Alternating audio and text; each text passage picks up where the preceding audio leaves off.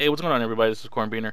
I want to talk to you guys today about a new program that I found out about to capture footage and even stream games if you do the streaming, called Open Broadcaster Software.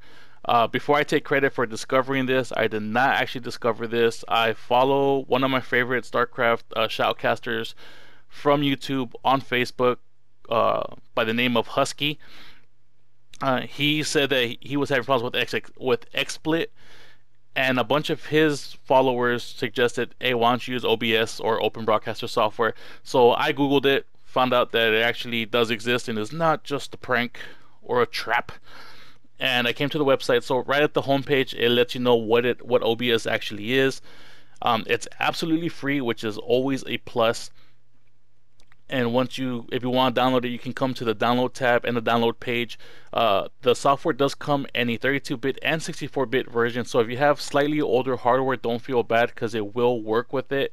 And also, if you're using like a Windows 7 32-bit, or I believe even Windows XP, I'm not sure, I don't have XP anymore, it might work with that. I'm actually using the 64-bit version, as I do have 64-bit components in my machine to actually take advantage of the extra memory and everything else that this can actually be used for. And once you get to the download page, there are two versions of this software to actually download. You have your stable 0.472 beta version of the program, and there's also a test build, a 0.473B test build 11. So this is most likely either the 11th or 12th version of the beta as it currently stands. I'm not, I guess, like a really techie geek to actually deal with some of the problems that may come in the beta, so I just don't want to deal with it. So I just went straight for the stable version, the 0.472 beta. Also, if you like to tweak stuff, they allow you access to the source code and the binary code. Again, I don't have the skills to actually deal with that stuff, so I just went straight to the download. Once you click the download, it takes about 5 seconds to actually download the program, and it will come here. The program is about 5 megabytes, which is already done. And it also downloads as a executable file. So just click on it and you will be able to launch it. Once you launch it, it looks like this. And going through some of the settings straight away, if you go to the settings, just what language, if you go to the encoding, there is a video encoding, the quality balance, and if you hover over it, it lets you know exactly what the quality balance actually means. So right now by default is at 8, and the settings go, this settings will attempt to target a certain quality depending on your bitrate and buffer size. Setting this to a high volume with the low bitrate will sacrifice the quality of high motion scenes in favor of non-moving scenes, causing inconsistent quality. I left it at default. The only thing that I did tweak was the max bit rate and the buffer size. I set both of them to 3500, just because they actually recommend that, and that's what is suggested to you when you hover over it. I found that I'm not having any issues with it, so that's why I left it at. The audio encoding, I left it at default with the codec of ACC with the bitrate of 128. When it comes to the broadcasting setting, this is where I ran into my first issue. There are two different modes for the broadcaster setting. There is the live stream mode, which will record the footage that you are streaming to your hard drive if you want a backup copy, but you also need to have it attached to a Twitch TV or Justin TV or any other program that is actually supported by this program in order to keep recording. If it does not communicate with one of those servers, it will actually stop recording about 2 seconds in, and all you get is about 2 seconds of you going and go from there. So if you want to capture stuff from your computer, say a game that you're playing from Steam or something that you may have bought, or even something along the lines of what I'm doing here, which is like a little tutorial, make sure that the mode is on file output only. Set the path for where you want it captured. I have it on the install drive with another folder of OBS/captures on my M drive. You can also set the hotkeys for your starting to stream, for your start stream and your end stream, which is pretty sick, and they do save. And I didn't make any changes, but it always asks you if you do anything. It'll always ask you, no. The base resolution is actually that of my monitor of 1920 by 1080. For me, you can also downscale the resolution and it'll tell you how much you can downscale it to and go from there. I'm not having any problems at 1920 by 1080. The FPS, which is the frames per second, I believe are defaulted to 60. I set it to 30, and I explained this when I did the FF split video. And the reason why I set it to 30 is because a lot of the games that I play that I want to record and put on my YouTube channel tend to have full motion video cutscenes or computer generated cutscenes. To the best of my knowledge, all of those intros, cinematics are always running and rendered at 30 frames a second max. The game itself might go 60 or above, especially on PC, but the cutscenes themselves never go above 30. And one of the problems that I've had when recording at 60 frames a second is that the game itself will be fine, but once I got to the cutscenes, I will have a slight audio video desyncing because it was recording at a lot faster rate than what is actually being shown on the screen. So in order to just kind of do away with that, I leave it at 30 to kind of to the lowest common denominator, which is the cutscenes, and it really doesn't affect the overall quality or even appearance of the video once it's finished, even if the game is running faster than 30 frames a second. So for me, if you're playing a game like that, I would say 30 frames a second is pretty much a must. If you're playing a fighting game or any other game that moves straight at 60 that doesn't have any slowdown, you know what, set it to 60, set it to whatever you want. But if you do have those type of story games, 30 frames would most likely be the sweet spot. Going into the audio, you have the desktop audio device. Basically is what is the output device for your audio. For me, it's going to be my headset, so I made sure that my headset was set to the default device. Same thing with the microphone or any type of auxiliary audio. Again, it's attached to my Logitech headset, so I made sure those were actually set to default on both. And it also has a bunch of other things that you can tweak out if you want to use push to talk, any type of delay. It's all right here for anybody who wants to just, you know, fix it to however they want it specified. The advanced stuff, again, the general, this stuff by default is use multi-thread optimization. It's set to normal. You can set it to other speeds, other priorities. I left it at normal. And then the video for the X264 CPU preset, the encoding is set to very fast by default. And if you hover over it, it says setting this volume higher reduces CPU usage by sacrificing certain aspects of quality. On the other hand, setting this value lower increases the quality at the cost of more CPU. It's recommended that you leave it at very fast. They have an ultra fast, super fast, very fast, faster, fast, medium, slow. I'm going to leave it at very fast because that's what they recommend. Again, I'm just one for ease of use, not really into the whole tweaking and trying to set certain aspects for myself. But if you want to, they have a bunch of boxes right here that will let you do whatever it is that you want. And that's pretty much the settings.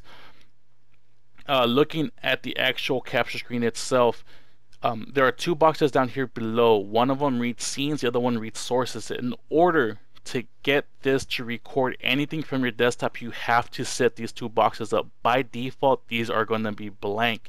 So in order to set them up, first you got to start with scene. Go to the scene box, right click, and you will see a pop-up menu show up, and it's move up, move down, all this other stuff. All you got to do, just for basic ease of use, is add scene. Once you add scene, you can name it what you want. I just left the default scene, and you will get this. And then when you go to sources, same rules apply. Right click, you will see this that says add, and then you will have a bunch of options: image, slideshow, global source. That was something that I messed up on and tweaked. This is not normally here. Text, video capture, game capture. I put it at software capture, so anything that is actually shown on my screen will actually be captured. And once you have those two set up, you have a bunch of options here on the other side, buttons. If you want to see if it's actually working correctly, there's a button here that's actually grayed out right now because I'm actually streaming, or actually capturing. They just consider it streaming. That says preview stream, and it will show you what it's actually capturing. So if you want to just, mess with that before actually thinking, oh, it's ready, it's set to go, check that out first. Stop stream, all that other stuff here. The settings, of course. And the other thing that you will have to change when you're trying to capture is the edit scene. The edit scene is actually used for this screen here. As you can tell, you can see every bit of my desktop from corner to corner. You can see everything here. But when you start this off, it's actually very zoomed in at a specific point on your desktop. So if you edit scene, you will see that there is a red box. I don't know if you guys can see this on the actual video itself, but there's going to be a red outline around the screen as it currently is. So my suggestion would be is to move it around, grab one side, make it really small, and then just drag it to a corner. Once you drag it to the edge, it will snap in place. And once you have one of the corners snapped, just go to an opposite corner, drag it, and have it, you know, completely fill the screen. If you want to cut out, like, say, the bottom part of your desktop because you don't want people looking at whatever little icons you might have in the bottom, feel free to do that as well. Move it around. Again, make it small to your liking. I would suggest snapping one of the corners. If you hold the control button while dragging while dragging, you won't actually snap. It will actually keep going. And you can go as far as you want, making it bigger, smaller. Again, if that's something you want to do, by all means, go ahead and actually do that. I believe that is the basic rundown of this program. I don't think I left anything out. If I did, feel free to ask questions down in the comments below. I don't know if I mentioned this about FF Split, but I was using FF Split last week, and then this week I'm using this program because I'm a finicky guy and I'm just looking for good software. But I'm going to compare both of them. The end size for the file size on Open Broadcaster software, even at 1920 by 1080 with a bitrate of 3500, is tiny. And I'm talking super tiny. I believe a 15-minute video will be under 100 megabytes, which is insanely tiny. FF Split for a video of the same size was about 3 times the actual size at the end. So 15 minutes on Open Broadcaster was 80 megabytes. 15 minutes on FF Split was 240 roughly. Both of those are actually very dwarf-like compared to something that you would get from Fraps, because Fraps is about a gigabyte a minute. So both of them are very tiny, but Open Broadcaster is even tiny compared to FF Split. So that is one thing in favor of Open Broadcaster. Another thing that I liked about Open Broadcaster compared to FF Split is that I am able to record onto the same hard drive as the game that I'm actually playing. So in my practice modes, I ran Mark of the Ninja, which is on my M drive, and with Open Broadcaster I recorded to my M drive, and I did not notice any type of frame drops, any type of audio desyncing issues, which for me is really good, and it is also a benefit to those users who may only have one hard drive on their machines. I have 3 hard drives on my machines, but you know, if I can keep everything just centralized to my work hard drive, which is my M drive, that's always a big benefit. With FF Split, I noticed that I got a bunch of frame droppage and even some audio video desyncing in some of the cutscenes if I recorded onto the same hard drive from which I was playing from. So in order to fully optimize FF Split, I had to set it to a lower overall resolution, which is one negative, and I had to actually record to a different hard drive from which I was playing and attempting to capture from. So in that spectrum, again, Open Broadcaster would get a +1 over FF Split. The one problem that I did run with Open Broadcaster is when I installed it, it was running fine. I turned off my computer, came back, and for whatever reason, every time I would try to capture a game, I would either get a white screen or a black screen during the whole time that I was recording the game. Once I returned to my desktop, it was fine and dandy, but anytime I would try to record, you know, the actual game, I would get, you know, those blank sections. It would record sound, it just wouldn't record the video. I was messing with it for like 2 hours, getting super frustrated, getting super angry, and somehow, some way, it fixed itself. That is something that I didn't run into with FF Split at all. So that is something that you will have to keep a lookout for. Again, both programs, FF Split and Open Broadcaster, are in beta, so there are going to be issues like that. But the fact that it was able to fix itself is fine.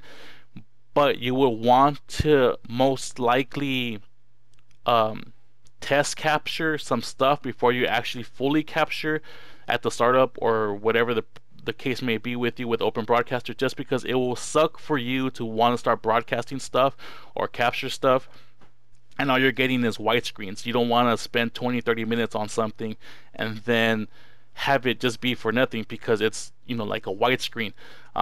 So on that scenario, I am going to give FF Split the advantage, but only slightly because it seems to work whenever you want. But again, once this fixed itself, it tends to stay fixed. So, but that's just something you have to keep in mind. Other than that, I believe I covered everything. This is a good program for free. The file sizes are tiny, so you can just capture, upload to YouTube.